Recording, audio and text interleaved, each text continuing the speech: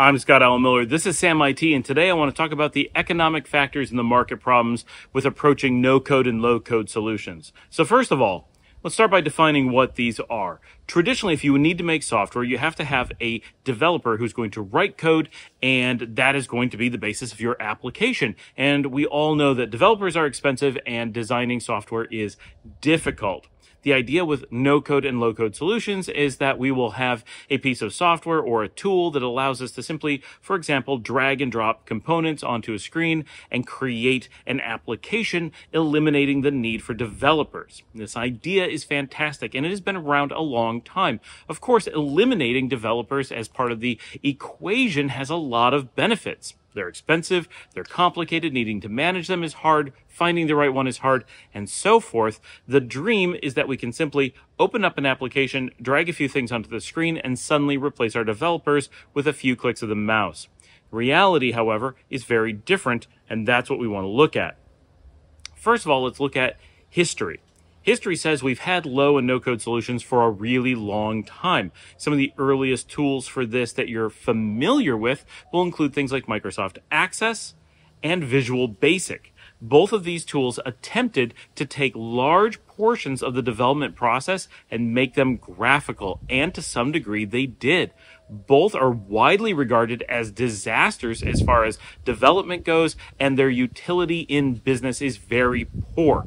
While Access is generally seen as a pariah, Visual Basic is sometimes argued for as being marginally viable, and you can see my videos about why Visual Basic is the worst programming language. But this and others like it, like Delphi, did have a moment when they were relatively popular, mostly at the dawn of the GUI era, and they proved to be very expensive to support and highly problematic, completely counterintuitive to what you would think, and end up instead of saving money, they ended up being cost centers compared to more advanced and more serious programming languages for a lot of reasons. One being they didn't attract the best developers, they attracted marginal developers, and that's going to be something we're going to see with no-code as well.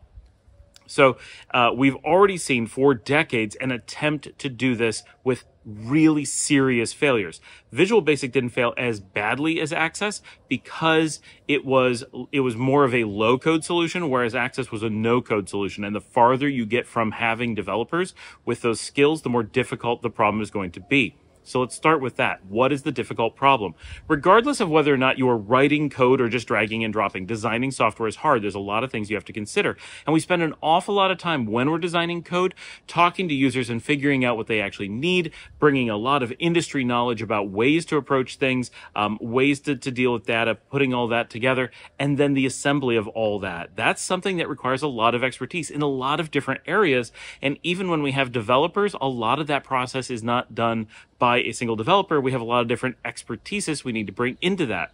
If we move to a no-code solution, we do away with all of those levels of expertise, and we take the person who would normally hire those people and expect them to do the process instead. If we don't, then we're bringing in the experts who don't need the no-code solution, and there's a reason why developers don't want to work with those kinds of things. They aren't very practical. They're not efficient for most things that developers do. Once in a while, they can be beneficial, and as someone who has used Access and Visual Basic, there are certainly times that sitting down with Visual Basic and being able to put together simple button press screens and different components graphically can be beneficial to moving quickly, especially when showing things to customers. But when it comes to actually making applications that work, those things do very little to make it easier. And if the rest of the framework is not there to support those graphical elements, it can easily make it worse. And so it proved to be something that did not have the benefits that people were expecting, and it did exactly the opposite in most cases.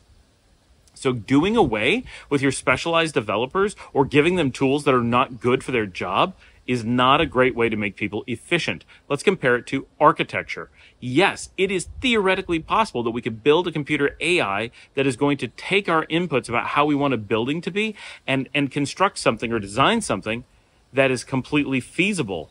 And eventually, in both cases, there's the very real possibility, the expected possibility, that buildings and software will be better designed by AI than it will be by humans. That's a given. I think we all pretty much accept that. But today, we're not talking about AIs of that level. And in most of these cases, we're not talking about AIs at all. We're talking about simplistic tools that allow you to put things together, regardless of whether or not they make sense. So if we were looking at an architectural application, it would basically guarantee that your girders and your walls joined up correctly, but allow you to just drag and drop and put anything you want anywhere you want, and has no way to enforce that you're doing a good job. You would almost guaranteed to come up with something incredibly sloppy that didn't take into account all those specialty things about interior space and flow and comfort and entrance and exit and fire codes that are done by architects. They spend years learning how to design buildings well, not just how to make them technically function. And the same thing with developers. If you're doing away with people who are trained to understand end user needs, who are trained to understand how data interacts, who are trained to create applications that flow well and make sense, if you do away with all of that and take a tool that those people wouldn't want to use and give it to someone who doesn't have those skills and training, the chances that using a tool that the trained professionals don't want to use is going to make someone who isn't trained able to make something they would like there's not a good opportunity for that. This is a bad process overall. But theoretically, if you could make a tool that really gave all the options, that gave all the power to someone to do that, then yes, in theory, if they were motivated to do so and had the time to do so, they could perhaps make something useful. And no-code has some applications, and probably in the future, as it gets better, it will start to have some applicability. Today, however, that is very difficult. The solutions that are out there are very simplistic and mostly function on really basic graphical interfaces and take very little into account on the back end, the place where most of the hard work is being done. And so they tend to look like they might be really useful to end users who don't realize that the heavy lifting is not there, and they don't have the people who understand what that is. They also tend to ignore the needs of operations. In the real world, developers who are doing their job are going to spend a lot of time working with the operations team who will help design the overall product. They understand the needs of running it in production, not just the needs of creating it. Those teams need to work together. And yes, a lot of companies eschew this, and that is a huge problem and loses tons of money and causes all kinds of risk. But any competent development process, you cannot even make the claim that you're attempting to do a good job if the developers are not working with the production teams to design how the system will work at the end of the day. They must work in concert, or they are skipping their fundamental requirements. I can't overstress that. Average companies will, especially those who are outsourcing, will go to developers and do what we call throwing over the wall. They throw over some requirements and they get some code back. The team on the other side of that wall has no reason to try to do a good job because no good job has been requested of them. The IT team who needs to use that code eventually is never brought in until it's too late, if at all. And only then do they say, why have such crazy things been done? We can't run this code, or it's going to cost us a fortune to run this code, or no consideration for production was taken into account. Why? Because the developers were engaged in such a way that they were completely kept away from production. The idea that the code would ever be used in production was probably hidden from them. They may have guessed, but it's not their job to guess. You need to inform them and work with them and have those requirements. And those requirements will come from your IT. There's no one else to give them. If you think you've given those requirements and you haven't talked to IT, you have not. You are mistaken. Okay. So that is lacking in no-code solutions as well. In theory, future no-code solutions may have some way to deal with that. Currently, they really do not. So it's not a fundamental problem with no-code as a theory. It is a problem with the practicality of no-code in the current environment. Now, market pressures. This is really important, and we talk about this from time to time, understanding market pressures. In order to fund no-code solutions, you generally need a lot of financing. Developers don't tend to want to work on no-code solutions because the concept is writing code that, in theory, proves that developers are pointless. That's not something that's easy to convince developers to do, whether you feel it is true or not. It doesn't make it that developers are going to want to invest their time doing that. And so that creates a tendency to not do so. When they do, it tends to be pretty simplistic. There are open source solutions out there that allow you to do low code, but they tend to be extremely rudimentary, at least today. And in many cases, what people call no code is not even a no code replacement. It's just a general tool for looking at databases or CRUD or something similar, something that we wouldn't classify as really coding. It's more of just producing, starting boilerplate. And again, we have tools for that in development. We don't need no-code solutions to do that, even graphical ones. That's just a click away in many environments, and it's not considered no-code by developers. It's considered boilerplate. That's different. It is technically no-code in that incredibly basic way, but people who are talking about no code are often overlooking that in order to look at no code, they're basically saying that they're willing to make do with the level of applications that you could get simply by asking your development team to give you a boilerplate. They could have it in a few minutes without the no code solutions, but with the flexibility of the development team using their standard boilerplate and tool selection and flexibility so that you would avoid a lot of the problems that will come with no code. Those open source solutions that you can run yourself, very few and far between, very rudimentary, not worth really discussing at this point. Someday in the future, I'm sure a good one will come out that will make for a different discussion point, but at this time, it is not there. So the majority of no-code solutions are hosted, and they make their money by creating applications that you cannot escape. They basically create hosted SaaS as applications, software as a service applications that run on their infrastructure. That means your data is in their database. You don't get to select the technology that is used. That makes sense. You don't get to select the hosting that's going to be used. You don't get to select the database that's going to be used. You don't get to select the database type that is going to be used. You use what they give you, and that generally means that your data is going to be locked away. And in every solution I've ever looked at, the cost of doing that is absurd. One that we looked at today just as an example, but they are considered a major player in the market.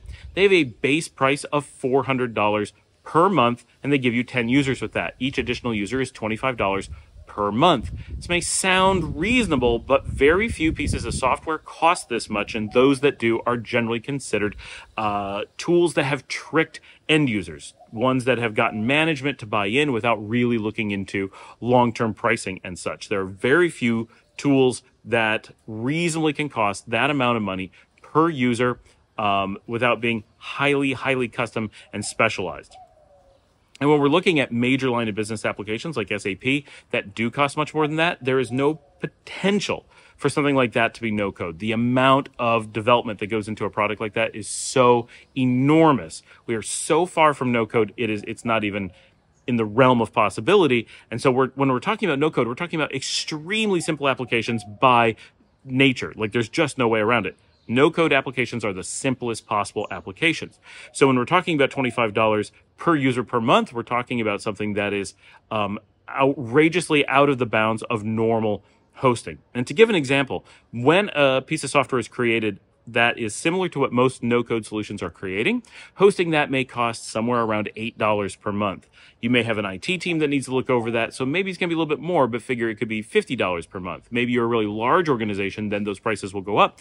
But if you're an organization that is exceptionally large and needs that to be more expensive to handle the number of users you have, for example, then the cost per user will keep going down. So if we're looking at a $50 solution for 50 users, which is reasonable, we're looking at $1 per user per month. If we went to 200 users and that had to go up to $100, which would actually be an outrageously large expense for that, then you're only at 50 cents per user. Hosting will probably be far less than that in the real world. If you have just a few users, yes, it's going to be difficult to get below $1 per user if you only have 10 users. But if you have 1,000 users, getting anywhere close to 25 cents per user may seem absurdly high. And if it doesn't seem absurdly high, then you need to be outsourcing your IT, because that's all it's going to cost you, going to a qualified outsourcer where you could be getting a lot of skills to do that hosting for you. And including the actual hosting itself in most cases. So the prices that companies often think these things cost can be orders of magnitude out of line, and that may lead to things like no code seeming like a good idea.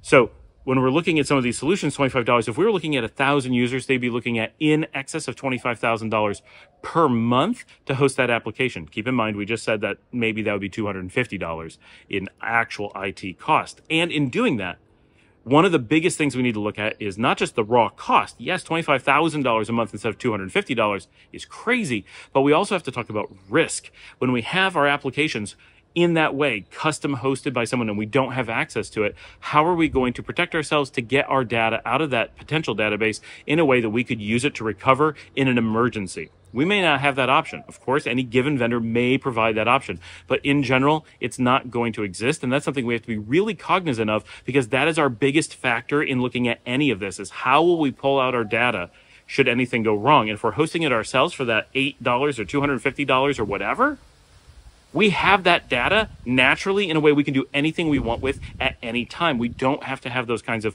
panics like, how are we going to extricate our data and put it into some alternative application sometime in the future? It is in a standard format that we control, in a format that we define. We can use it any way we want. It is not trapped inside of someone's walled garden that we don't have access to. And that risk alone is generally enough to rule the majority of hosted no-code solutions just out, period. It doesn't matter how much it costs. It doesn't matter how quick it is. It doesn't matter how easy it is. None of that matters. This risk is so significant, it should take it off the table right away.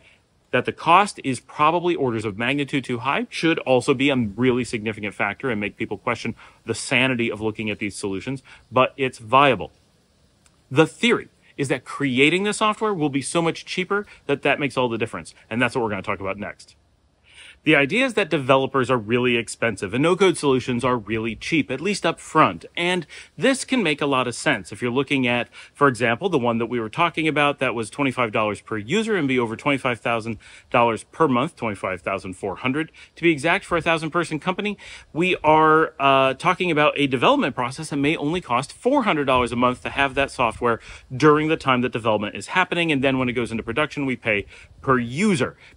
That could make a lot of sense. How could we possibly have developers for $400 a month? Sensible.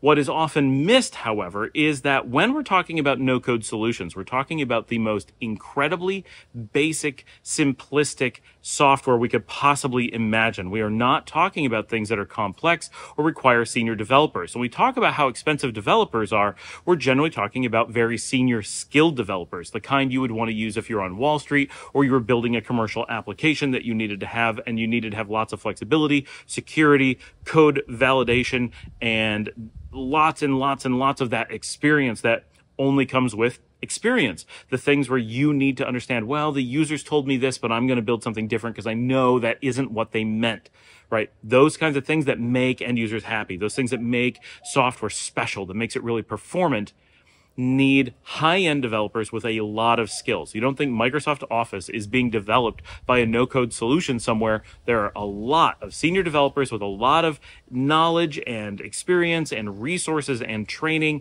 and they're looking at that, trying to find ways to make it better or do something unique, and they're bringing a lot to the table. That's not something no-code is doing anytime soon. So if you want to produce something special, you're not going to be able to do it with no code. So what you are going to be able to make, this is important, what you can potentially make with no code only requires an extremely junior developer. And junior developers are really cost effective. And more importantly, you only need a little bit of a junior developer. So instead of looking at one of these solutions and saying, wow, I don't have $100,000 to throw at a developer, but I do have $400 to throw at this piece of software, we need to look at the total picture. What is the actual cost of making the kind of software we're talking about? In many cases, in the applications that I've seen, in the examples that I've been shown, we're often looking at something that could have been made for several $100s to maybe a few $1,000s by an actual developer using tools that make sense, that then allow for hosting of $16 a month kind of thing for even hundreds of users. That's very different very quickly. Even if that initial application costs $10,000, it's going to pay for itself in the first 2 weeks of deployment in that example case that we gave. Now, in a smaller company where we're paying $400 a month for the hosting instead of $10 a month, yes, it may take 2 years before we recoup that $10,000. But in one case, we have a developer giving us that power and all that protection against growth. And in the other, we are locked into that $400 as long as we want to use that tool. So after that 2 years, it's going to get really expensive really quickly. And that developer may have done it a lot faster, may have done it a lot better, and may give us something that can be expanded later. We have the power to do things that we need in the future. And most importantly, if we need to get our data out of it, we can at any time. And if we need to shut it down but need access to the data just in case, hosting costs can go to zero. Take a backup and spin it up if you need to. With normal software as a service based no-code solutions, that's not an option. You're going to keep paying for that data as long as you want access to it. So all of these things really show how important it is to look at the big picture. Even the lowest cost, the tiniest organizations, a 10-person organization looking at no-code solutions would realistically be out of their minds in all but the most fringe cases to even entertain it. The risk is so high, the cost is so high, and the power of getting a developer to do that is so easy. And for that kind of solution, you're really looking at someone who just needs to do it part-time, someone who just needs to do a few hours. You're looking at a contract job. It may be outsourced. It may be a nephew. It may be a firm that does it. There's a lot. It may be in-house resources. But it's so cost-effective. There's a reason why. And here's a great example. There is a reason why software houses don't use no-code solutions. Because if no-code solutions made sense to people who understood how to make software, that's what they would do. When you have the people who have the resources to do it either way, when you have the people who make their money by making good decisions one way or the other, they are universally, with no exception I've ever heard of, choosing to write code. If they could turn out a product that made sense in any way whatsoever by not having the developers, by not paying those high salaries, by not having to design it, by just having their secretaries drag and drop things onto the screen, they would do so every single time because it would make them so much more money than what they are doing. And they would have so much more ability to scale up because it would be so much easier to find the people to do it. It would still be potentially difficult, but not difficult like finding skilled developers. And so that they don't do it. That IT firms would never do this, right? For the same reason IT firms would never touch Microsoft Access unless they were an Access reseller and doing it so that they could say, we used it, right? It would be crazy to use Microsoft Access as if you had any IT or development training. You would not do so. You know it's crazy. You would not use Visual Basic if you knew how to not use it, right? Because they don't have upsides. They only have downsides. So those who are in the know are avoiding them for a reason.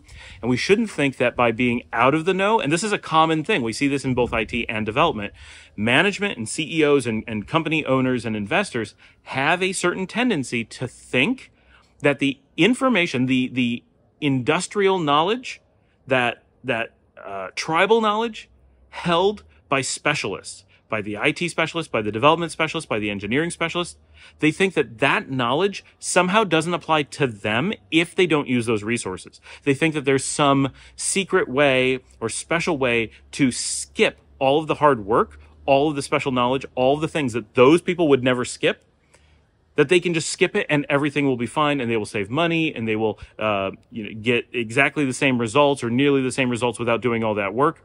There is a reason why those people, when they own their own firms, do that work. And it's because they know that's how they get their cost savings, their data protection. That's how they protect their own companies. That's how they make their money. It's pretty significant hubris to think that you can skip that expertise and work from the answers they never come up with. It's one thing to think you can skip their expertise because you think you know what answer they would have come up with.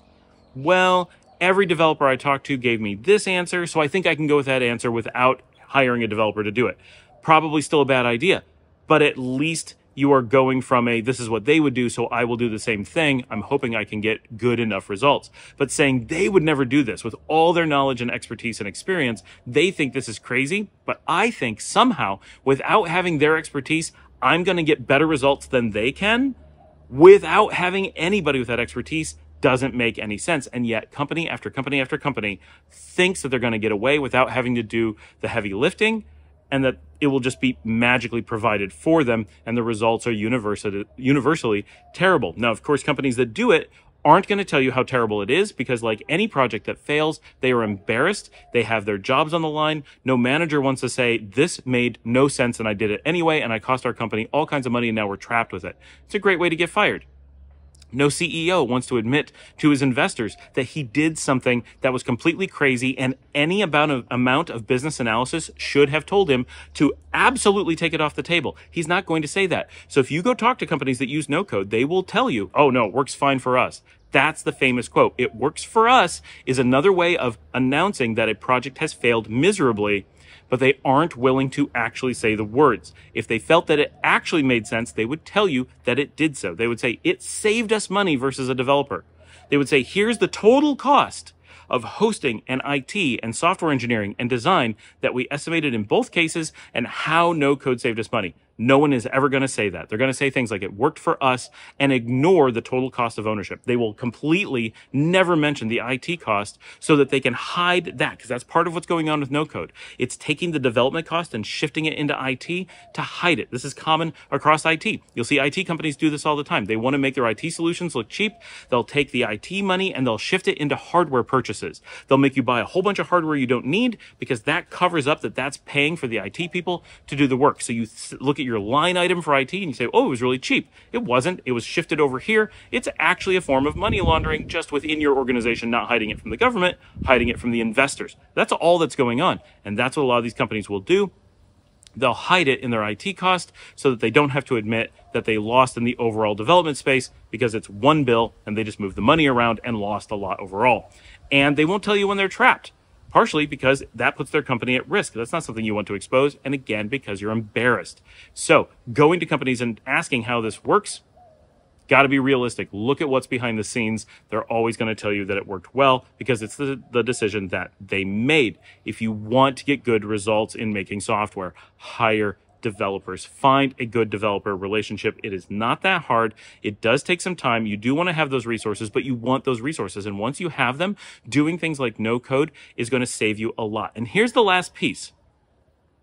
When we're doing no code, we have to count the total number of people that are doing the job. So and we find this in other things like telephony. I'll give that example in a second. So when you're doing a no code solution, let's say you're going to build a very simple book tracking application for your bookstore. You don't want to hire a developer, so you have someone who works in the bookstore do it instead. Now you have a person who is acting as the developer, but is not trained as a developer. That's fine. In theory, they have this no-code solution that takes all the development knowledge out of their hands. They don't need to know what they're doing. They can just drag things around on the screen, and it should do as well as someone who's a trained interface designer who understands color and button placement and workflows and all that stuff. Okay, let's say that they're able to do that. In theory, you now have one resource building that software. They now know how that software is made. They are the masters of that software, and you're paying a person to do that. Now let's go look at the development process. If we needed to hire a developer to make that application, we would have to hire a developer. So now we have the cost of a non-developer and the cost of a developer, one employee in both cases. Presumably, the developer is more expensive than the non-developer. That may or may not be true. It may be that they are much more expensive. It is hard to say, but it's important to note in both cases, we have to hire someone to do it. Somebody's hours have to go into making this product. Now, in many cases, learning the no-code solution doesn't save time because the developer already knows their programming. They're already trained.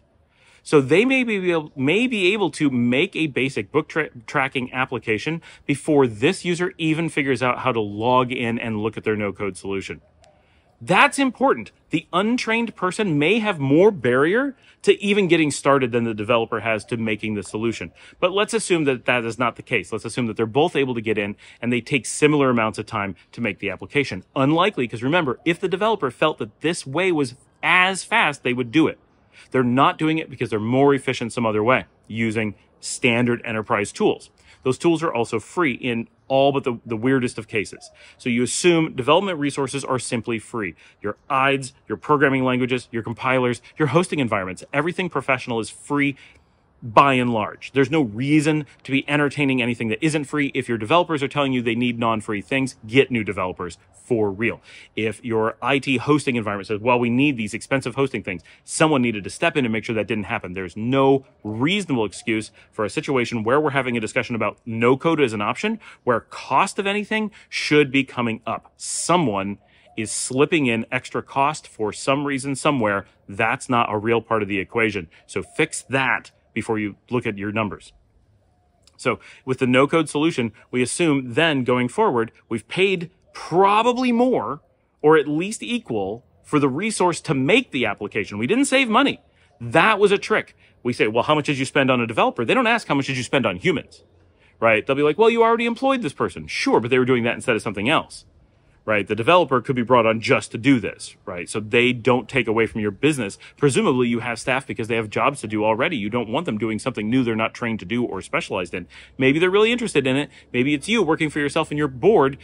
Okay, there's a certain argument to be made for that, but not a good one in most cases, because this is your data and it's generally something that you don't want to put in danger just because you're bored and want to save a couple dollars.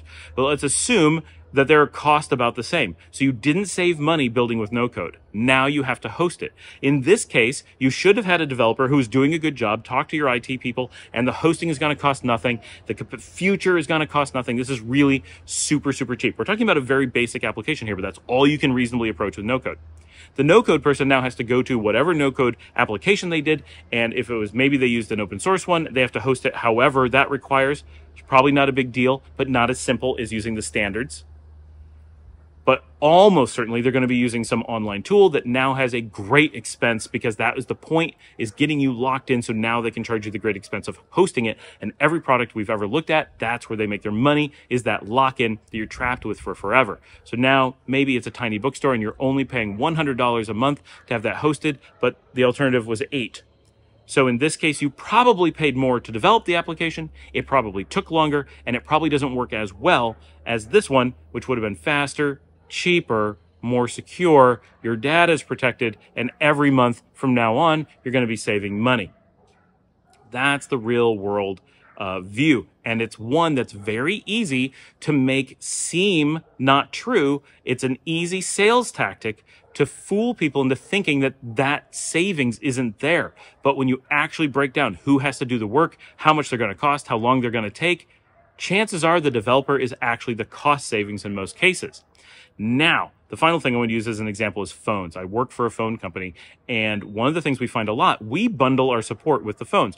All of the support. You need help with absolutely anything. I just need to change this number. I need to upload a new voice message. I need to set us away for the afternoon because we left early. All of that's included. You don't have to have someone who learns how to use the phone system.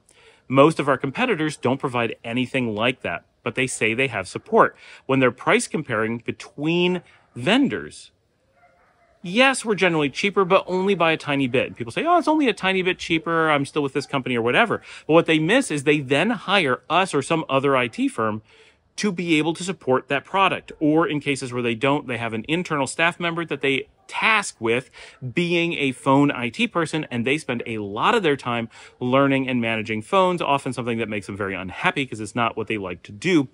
So they have to provide all the support themselves, and they conveniently leave that out of their general calculations of cost. When we've had customers that have us do the in-house phone management, what we've found is that it roughly doubles the cost of the phones. Half of the cost of the phone systems is in the support of those phone systems long-term that nobody calculates ever. They just ignore it. And when they pay the bill, they just write it off as IT. They don't pay attention to the fact that it's part of the cost of using that phone system. And if they were with a different phone system that included support, that would be included. And so that's often overlooked. And the same thing is happening here with no code. Yes, the no code seems like it's not that much more expensive until you realize all of the ongoing support costs that nobody calculates because they think of it as an IT cost rather than part of the cost of the solution or a cost generated by the solution lacking something key.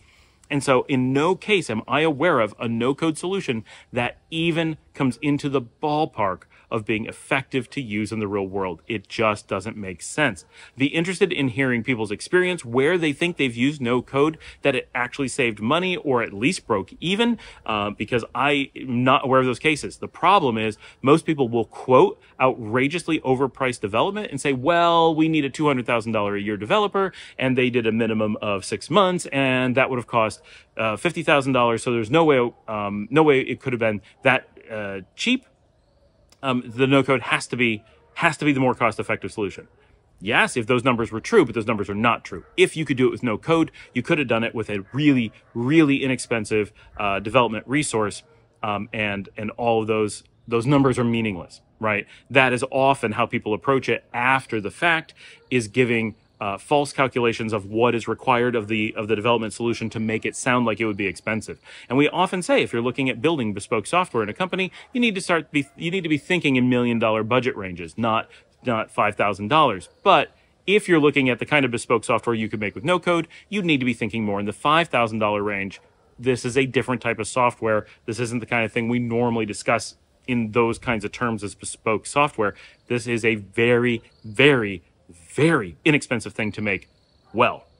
Thanks for joining me. Please remember to like and subscribe. Get those comments below. I want to hear your experiences with this, your concerns with no code, with development. What have you found? How do you think that this benefits?